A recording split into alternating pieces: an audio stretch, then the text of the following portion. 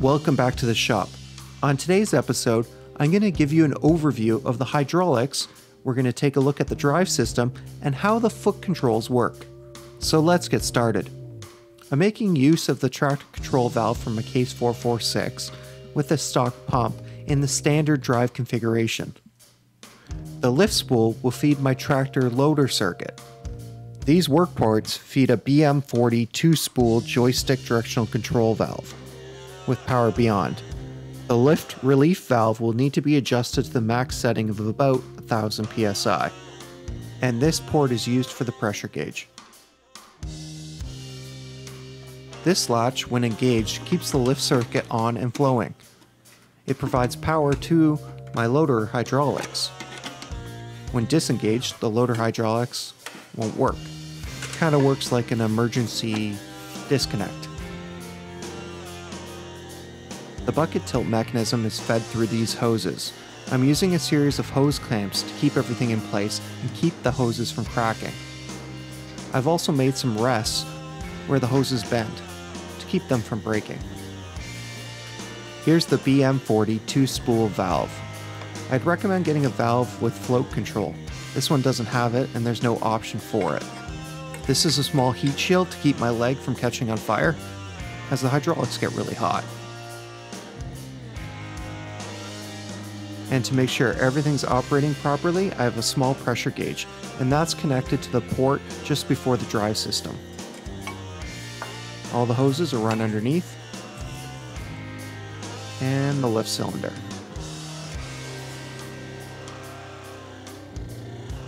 To increase oil capacity, I came up with this oil tank. It sits just above the radiator. Inside this section is a series of baffles.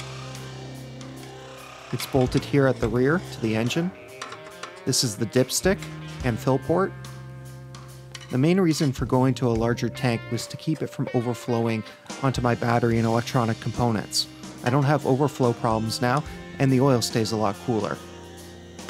Here's the oil filter down in this end.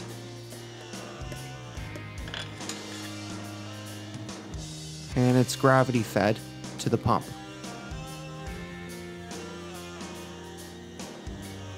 Foot controls are a must. There's no way to operate the drive system with your hands while operating a loader. That's why I came up with this system for the drive. Pull back with your foot, you go back. Push down, you go forward. And this here is a little rest that's adjustable.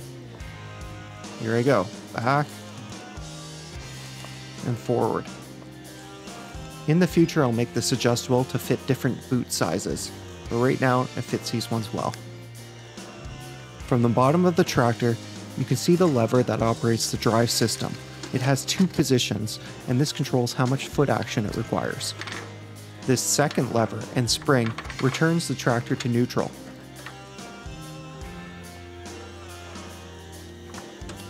Here are both levers working together.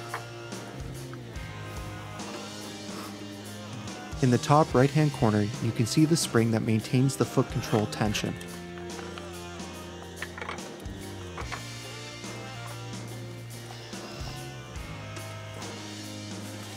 Over near the left footrest, you can see where the pivot rod comes through this bushing.